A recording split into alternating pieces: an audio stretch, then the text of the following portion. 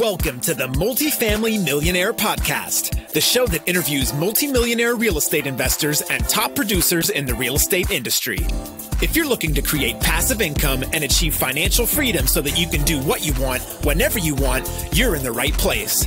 Our goal is to simplify and make real estate investing easy for you.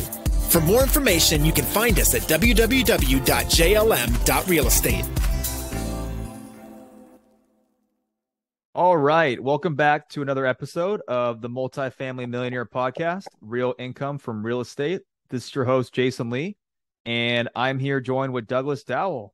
Doug, thanks for being on the show today. How are you doing? Jason, thank you for having me. I really appreciate the opportunity. Yeah, of course. To kick off the show, would you mind just telling the audience about, more about who you are and what you do? Sure. My current segment of the business that I work in is raising capital for development deals primarily, also helping with due diligence and putting build to rent we really like build to rent currently. So we're really passionate about that space. Would love to do some affordable housing to the extent I can do some of that. And I also like multi-tenant retail. Haven't found that project yet, but if I can do that ground up also, I would love to play in that space. So those are my what I'm doing currently. Very cool. And why did you decide to get into real estate?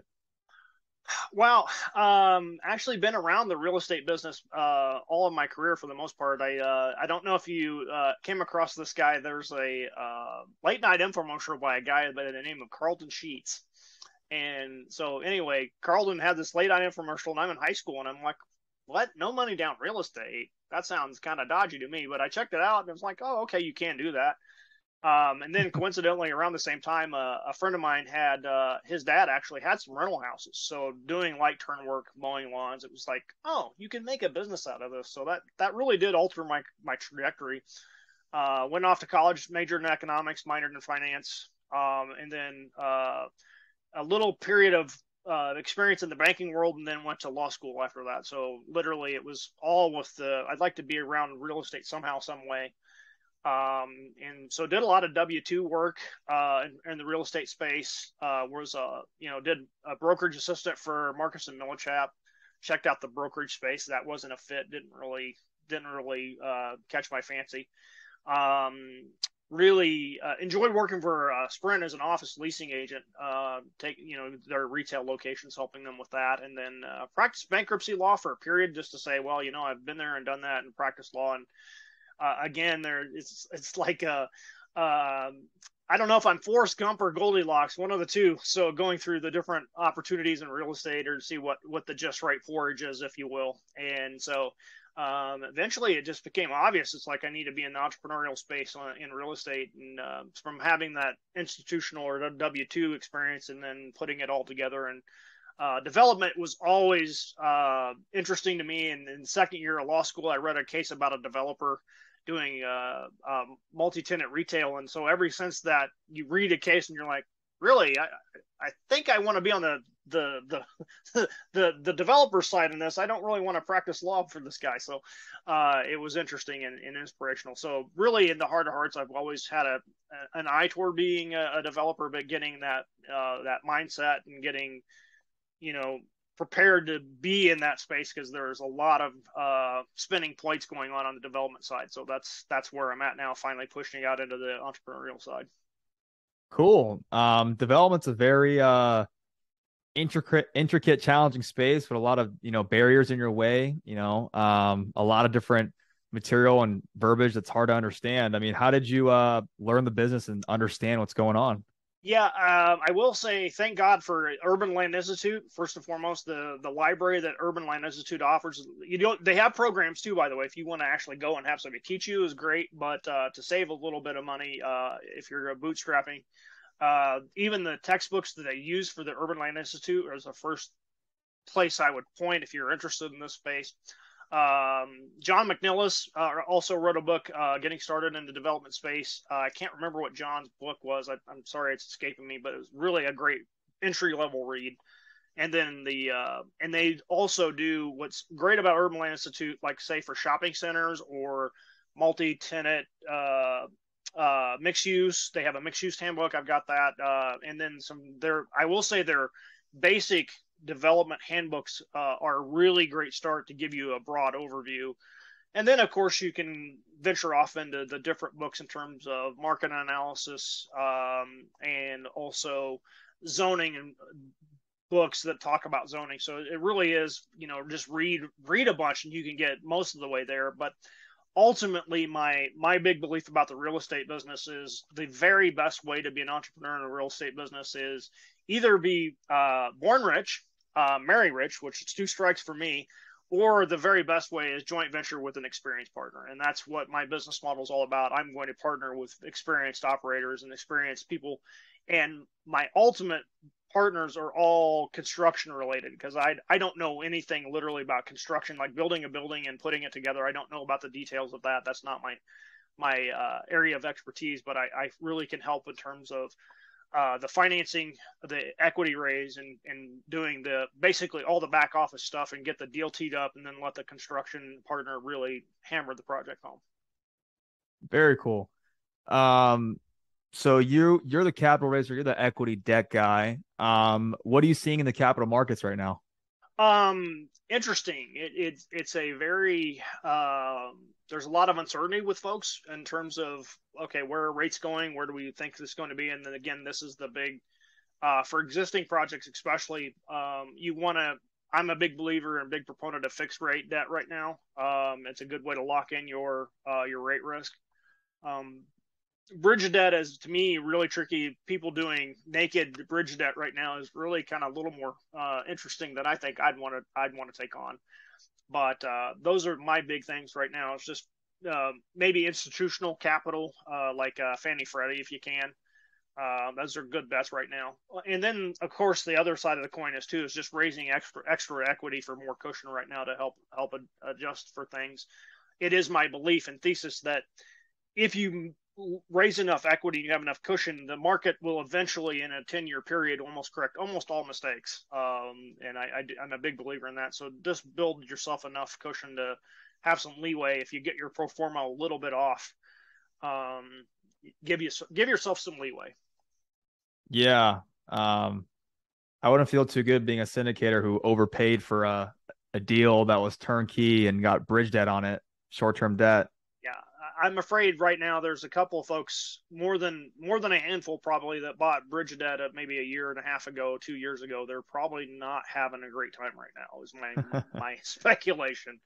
Yeah. Where do you see the interest rates going? Like how high do you see them going? I know it's a very tough question to answer, but just want to hear your opinion on it. Well, just based on what my read is that we can count on this raise and then maybe one more the rest of the year. And then from there, it's going to be interesting. I kind of feel like we're seeing softness in the transit numbers. We're seeing softness already in the transit. We're seeing the supply chain start to correct itself. I believe they actually might start cutting sometime next year with the amount of softness we're seeing in some of the data. So what exact number we get to, I'm not real comfortable with and saying I'm pegging it at that number, but my gut feeling and gut read is that we'll probably max out toward the end of the year, and then it'll start to tail off. Interesting. Yeah. Okay. And then on the equity side, you're saying that, it's better to protect yourself by raising more equity. For someone who doesn't understand how rates affect your deal and values, could you just explain how exactly and why that all ties in together? Yeah, sure. There is a relationship of the debt to the amount of returns ultimately. So what your trade-off is, by raising more equity, you're saying, okay, in exchange for more equity, I'm driving down my cash on cash returns. I'm basically saying I'm sacrificing some kind of risk over here for a more cushion over here. So the more debt you take on, you get a much higher cash on cash return. But the flip side is you're actually bearing more risk. So what I feel like, and the reality is the banks are responding to the marketplace by cutting back on their LTVs. So essentially by raising more equity cushion anyway, and they're kind of forcing you to, in a way. Or I will say there is some seller financing, which is kind of unique to me. I never thought I'd see the day that seller financing came back into the picture, but I understand there are some folks being creative with some seller financing. here and there. So that's kind of, I didn't expect to see that on my bingo card, seller financing being back in the conversation. But, and as I understand it too, also a lot of sellers are still being hesitant to adjust to the new reality too. So that's also another interesting thing going in the market. Yeah, I know. Seller carry is very rare, but surprisingly, I'm doing a seller carry deal right now. For someone who doesn't understand what seller financing is, would you mind explaining it real quick? Sure. Seller financing essentially is just a second mortgage that the seller is willing to say, well, I'll hold a mortgage for that portion of the equity stack in lieu. So that reduces the amount of equity you have to bring to the table.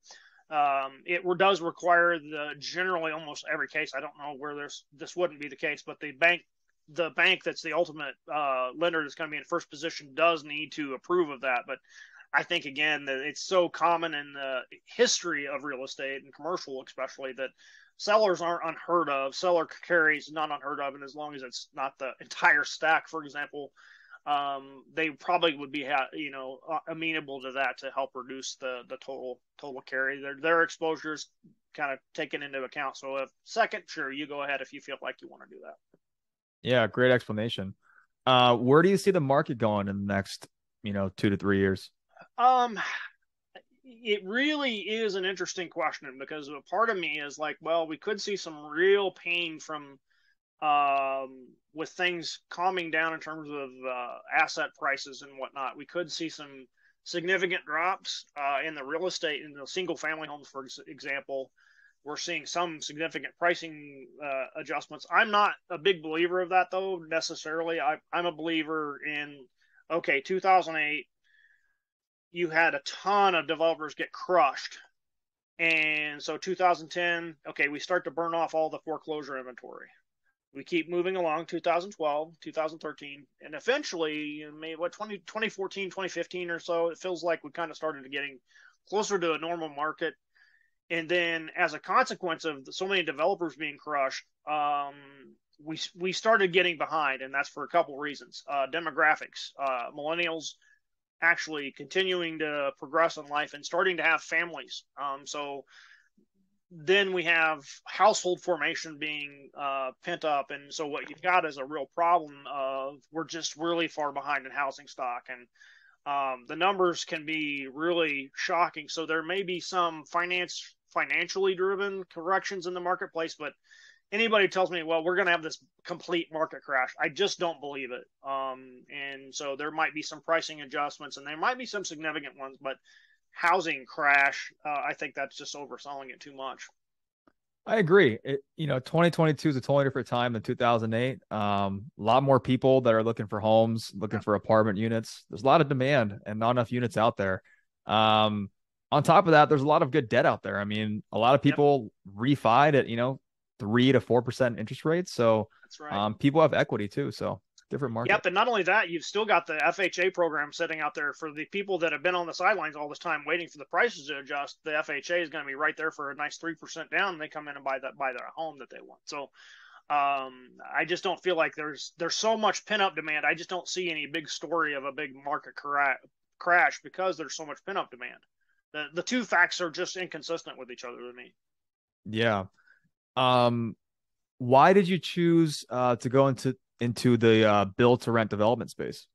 That's mainly driven from the same demographic story that we just talked about. I just feel like there's such a drastic hole in the marketplace right there, and I feel like I like apartments, I like other asset classes, but in terms of where do I allocate my time the most? Well, A, I love development. B, I believe in the shortage of housing. It's a serious problem, and even affordable housing is eventually part of what I'd like to work on.